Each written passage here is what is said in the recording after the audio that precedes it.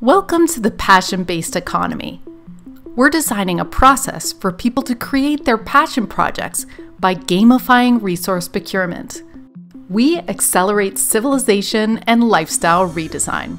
The long-term ramifications of the pandemic are just starting. 50% of small businesses who have closed won't reopen again. Who will step in for this massive redesign challenge? The government? The private sector? The people?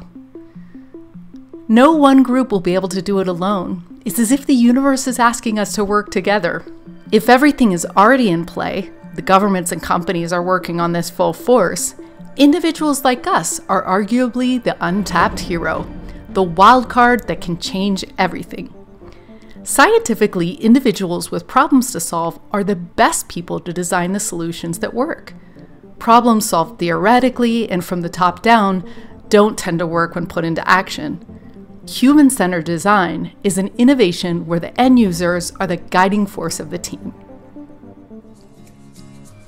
So how does the passion-based economy game work? What are the rules? What are the wins? What are the prizes? It starts by an individual noticing an improvement that is needed to help solve problems arising from the crisis we're now in. They enter the concept into the database, and volunteers help them determine if there's anything else out there that already exists. The innovator then creates a very detailed budget to do an initial prototype of the solution. Then the creator assembles a dream team of networkers, companies, and advisors who care about the problem they're solving.